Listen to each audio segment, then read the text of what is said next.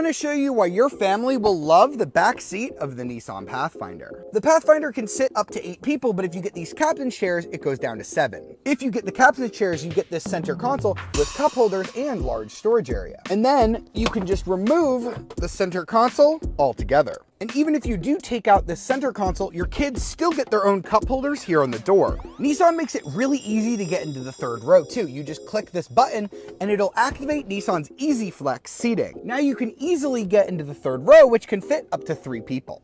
The trunk is actually pretty roomy, even with the third row up. The third row is completely manual, but it's pretty easy to put down with one hand. You just have to drop down each of the 3 headrests, and then you can drop down each side of the third row. That was pretty easy. There's also some pretty handy storage underneath the floor, and the floor will actually stay up in place to divide your cargo area. I also love how you have this rubber protective mat for the rear cargo area that actually sticks onto the back of the back seats with Velcro.